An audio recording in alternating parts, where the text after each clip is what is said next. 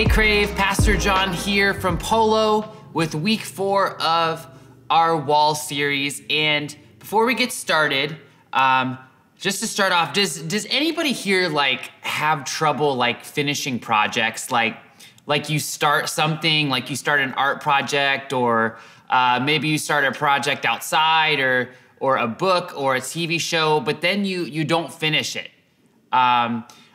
I don't know about you. I don't have any trouble finishing TV shows or movies. That's pretty easy. But the one thing that I have always struggled with is I love books. I love reading. I would consider myself a Bible nerd, all right?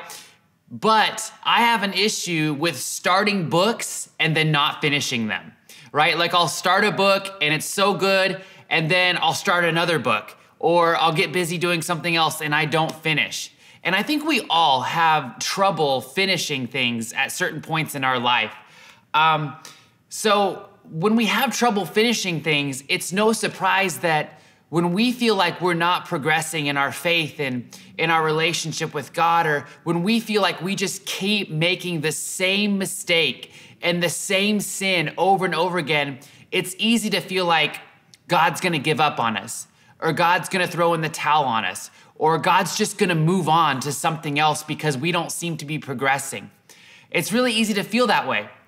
But students, thank God, He is nothing like us. God always finishes what He starts.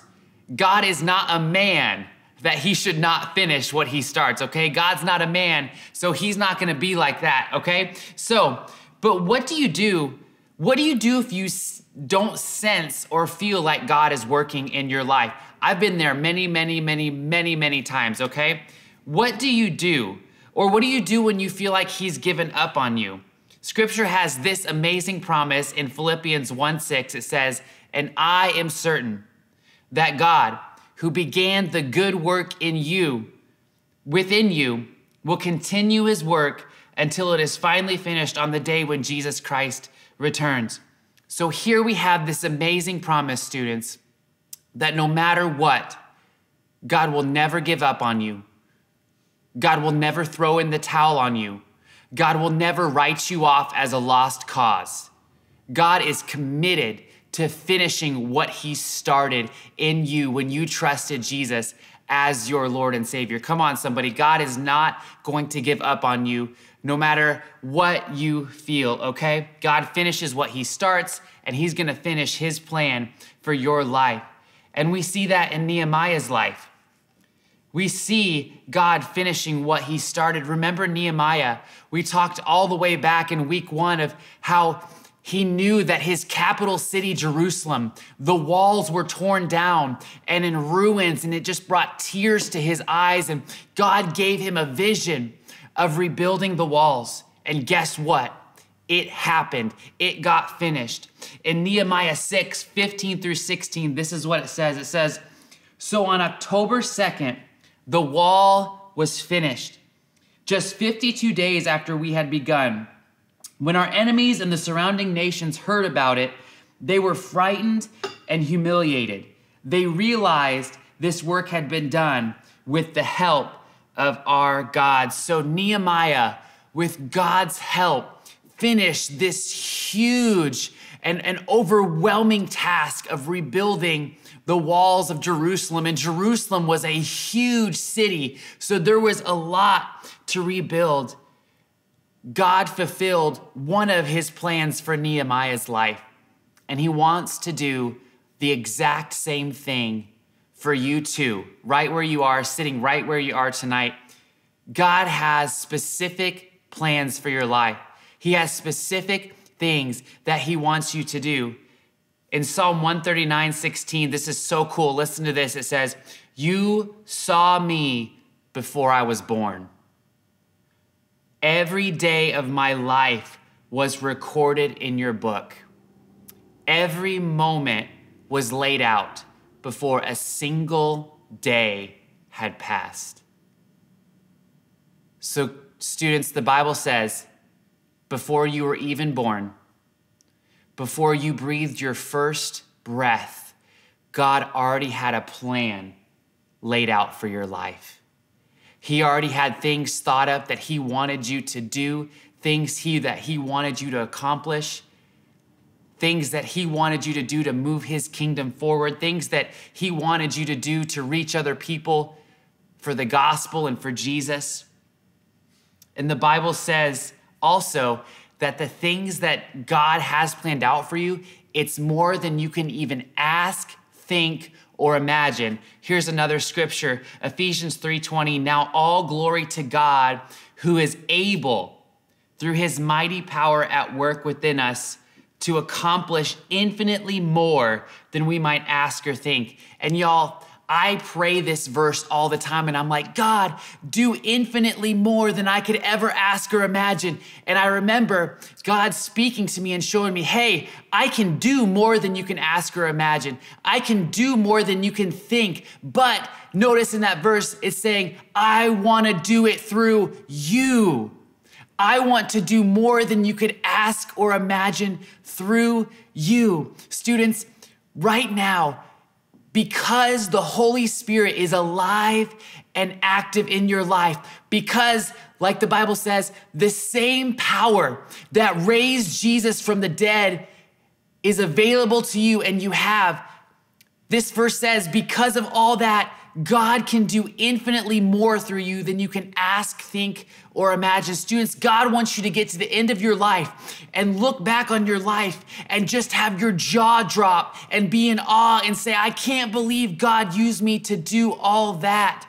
God wants you to be in awe as you look back and see all that he's done in your life with his help and with his strength. But students, the main point tonight is God will finish what he started. God will keep growing you and making you more and more like Jesus every single day. God will continue to help you beat the sins that you struggle with. And God will finish his plan for your life as you seek to live it out. And once again, you may be here and you're like, yeah, Nehemiah, of course, he knew God's plan for his life. He knew what he was supposed to do, but I've got no clue. And I'll tell you again, that's okay. You know, maybe you're here and you're like, gosh, like, sometimes I can't even find my shoes in the morning before school, let alone know God's plan for my life. But I just want to give you a simple way to know what God's plan is for your life. Always remember, students, remember this, your gifts and talents are the key to your destiny. Because God gave you the gifts and talents that you have for a reason. Case in point, I love music. I love playing guitar, drums, bass, all that stuff. And I have played on worship teams for the past 18 years. And God has taken the gifts he has given me and he used those to help other people experience him in worship. Remember, your gifts and talents are the key to your destiny. God gave you those for a reason because he wants to use those. But like we talked about last week and as we see from Nehemiah, living for God isn't easy at times. Sometimes it's hard. So what do? Scripture gives us this amazing promise. 2 Timothy 2:12, if we endure hardship, we will reign with him. If we deny him, he will deny us. So this verse tells us that when we keep following Jesus and doing what's right, even when it's hard, that one day we'll reign with him. And students, we just celebrated Christmas a little while ago. We celebrated Jesus, the Son of God, entering human history as a baby to grow up and eventually die on a cross to pay the price for my sin and your sin against God so we can be brought back into a relationship with God. But you know what the Bible says? That again, Jesus is going to enter in to human history, but he's not coming back as a baby. He's coming back as a king, and he's coming back as a ruler, and he's coming back to set up his kingdom here on earth. And the Bible says that when we live for Jesus every day and we fulfill his plan for our life and we're faithful to him, it says one day we have the hope of reigning with him, ruling with him, being in charge in some way in his future kingdom. And that's our future hope. But remember, last week we talked about, hey, someday it's payday. Someday it's payday. When we live for Jesus and we keep doing what is right, even when it's hard, we know that God's gonna reward us. We know that it's gonna pay off because God's way is best. I've been following Jesus seriously for 19 years now. And I'll tell you, students, I don't regret it at all. Not a single bit do I regret it. It's worth it all. So I encourage you, students, take my testimony, take my word for it. I've been doing this for 19 years and it is worth it, okay? So remember, God's way is best. Keep doing what's right, even when it's hard. Keep following Jesus. It's worth it. Let's pray tonight. God, we just come to you tonight, and I just pray for every single student in this room, God.